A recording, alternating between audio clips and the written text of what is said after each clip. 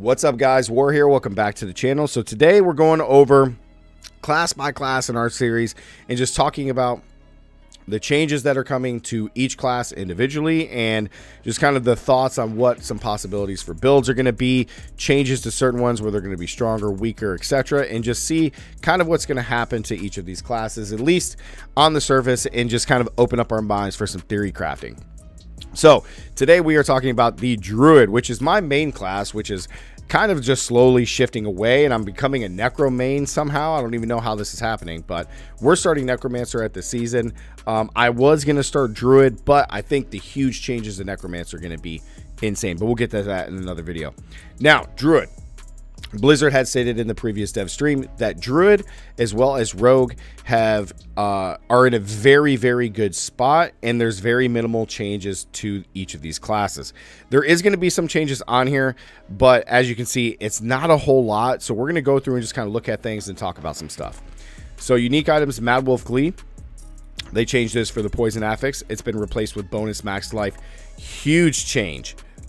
Excuse me. Love this change. The bonus damage affix was actually only good for the teleporting poison one with the affix, which really you're not doing all the damage from, you know, necessarily the other stuff. It was stacking all the bonus and then abusing the affix to be able to do that insane amount of damage. So I really think the change here for max life is just huge. They're really pushing a lot of insane life in a lot of these classes, which I think is good because we're yet to see how it's going to affect with the resistance system, but I think this is going to be very good. Insanable Fury, overpower damage has been increased. Total armor and werebear form increased. Holy crap. Man, werebears are going to be insane this season. Storm's Companion, ranks to werewolves increased. Companion skill damage replaced with max life. Love that. Potion drop rate. These I never really cared about. You could sustain life so easy in Diablo 4. This shouldn't even be an affix. Replaced with damage reduction. Absolutely love this. Love Storm's Companion. These are pants if you guys don't know. This is going to be really cool, especially if you can get these early in World Tier 3. Flesh Render. Damage while shapeshift increased. Damage while healthy has been replaced with core skill damage. This is very good because core skill damage was hugely buffed. The damage dealt to poison enemies from debilitating roar and blood howl is now increased by 10%, multiplicative for each 100 willpower you have. This is pretty good. You're probably going to have like times 50 on average, maybe times 40 on average increased damage to poison enemies. This is very strong. And then Hunter Zenith, nobody really used this. We tried a couple builds with Hunter Zenith. It's good early, but it just didn't work in the back end. Damage while shapeshift increased by 60%. That's huge. Bonus ranks to the quick shift passive increased by 200, and then critical strike damage with wolf skills affix replaced with critical strike chance. I kind of like this one. I'm not really sure. I know that the small nerf to the crit strike damage because it's only 1.5 times now, but I like that this doesn't specifically state wolf skills. This allows us to use Hunter Zenith on like werebear or even in human form, so we don't actually lose a straight affix. But with flat critical strike chance, I kind of like that. That actually makes it really good. And then overpower with bear skills replaced with bonus ranks to heightened sensitive. So they're making like an overall change here to be able to use this universally with any build that you got. I like that. This may open up and allow us to do some more things here. So skills. Earth Spike, very strong. Change to max life, the fortify amount, along with enhanced maul. This is going to make your earth-based werebear builds, which is probably arguably still one of the best leveling builds in the game for Druid, using Pulverize. Now that you're going to have even more max life to get that fortify, it's going to be an insane build going on. I still really like Tornado, and like Rabies got a big change right here, as you guys can see. But with these changes to fortify, overpower damage specifically, I don't know if there's going to be a better leveling build than Pulverize for the Druid. Ravens got changed. We don't really care about Ravens too much. I do like these changes, but the damage really is important. The big change here with Ravens is probably going to be the bonus critical strike chance increased to 8%, because there is some very good crit strike builds that you can make and you utilize the Ravens. But besides that, I don't think they're going to be used too much. Rabies, I love this huge change. So you get an increased damage and you spread 50% faster. So you just spread. It's a flat spread, and the bonus is reduced, so you just spread things much, much faster. I think this is going to be very, very good as an option to level with, especially if you end up getting the normal legendary power that turns your wolves into werewolves, that and then makes them also apply rabies and spread poison. I think that will just be an awesome build if you can get it early, so that'll be really strong. Earthen Bulwark, the fortified change to max life, same thing with enhanced debilitating roar, wolf pack, all max life. I love all those changes. I think that's awesome. The knockback distance has been reduced from trample. That's kind of okay. Natural trample, the fortifies change to max life. Same thing with Grizzly Rage. I love the max life changes. I think that is just great, because with the resistance system being in here and we don't really know how well that's going to be, the max life changes are awesome. And again, we're going to talk about this probably in every video, but they make all these base life changes to max life on every single class. So passives, Ancestral Fortitude, increased all resists, which is awesome. Charge Atmosphere, the lightning bolts, big boost to the lightning bolts. Electric Shock, lucky hit. Immobilize has been increased, and then the increased damage to immobilized enemies has been increased, huge.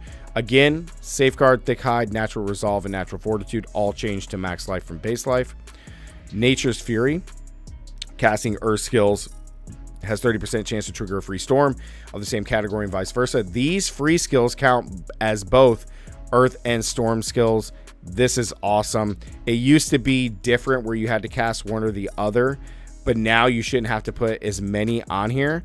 So now having this to be able to recast, like, what is it, trample, like doing what is it, like trample slide, like being able to trigger that over and over again with your Bulwark, it's going to be insane. Oh my god, super strong. Urzine Strength, while healthy, you deal 25% multiplicative now increased damage and 25% multiplicative overpower.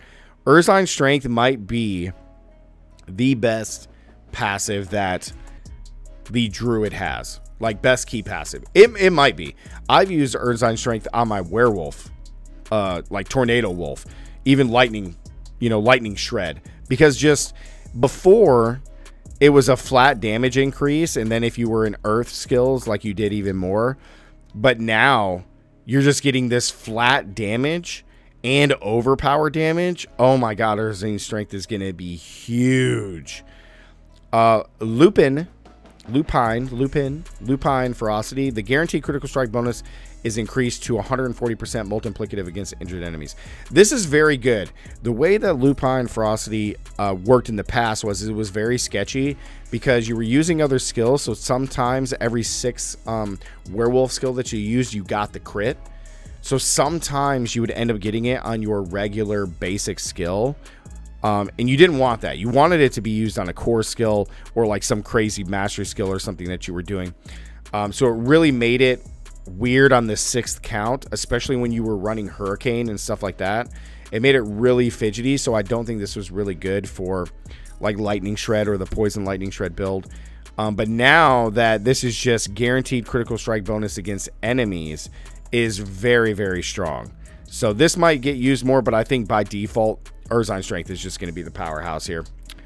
Aspects, we know the crit chance has been capped. I think this is very good.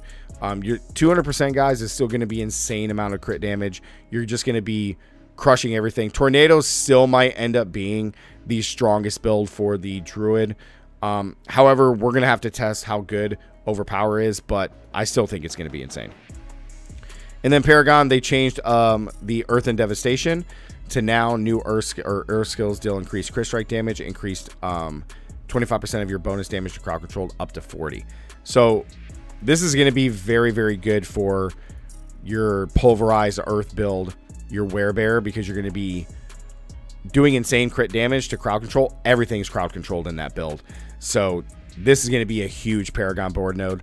And then Thunderstruck, storm skills deal increased damage to vulnerable or immobilized, and now it is increased damage equal to 50% times the total amount of damage to close and distant bonuses. So I think this is going to be good for lightning storm builds. I think that's going to be great, but I think Earth and Devastation takes the prize here.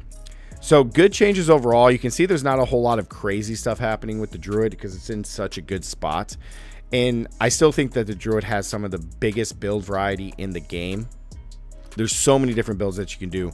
But I will say, based on all these changes, I think, again, overpower is being pushed so hard with the max life. It's going to be hard to not kind of put into a star that pulverize is going to be absolutely insane.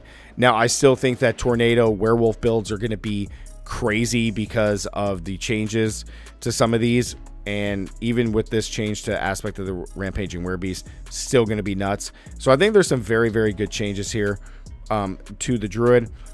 Lightning Storm build's got a big buff. Earth skills got a big buff. Werewolf skills with Tornado are still going to be strong. Not a whole lot of changes there, but still going to be super, super strong. And I'm really, really curious. Again, I really would like to really play test Rabies with the Werewolves increased affix. I think that's just going to be a very strong build for leveling. It may not be super good in the end game, but I think it'll be a very strong build for leveling. So that's what I have for Druid, guys. It's kind of my thoughts on Druid. I think Druid is just in a really good spot. It's still going to be one of the best classes in the game, comparable to Rogue or even Necromancer. Barbarian's getting a big buff, but I still think Druid's in such a good spot. This is great. So let me know what you guys think. Like the video, comment down below, give me your thoughts, guys. Get the conversation going for all our Druid mains out here. Don't forget to subscribe, and as always, stay gaming. I'll catch you guys in the next one. Peace.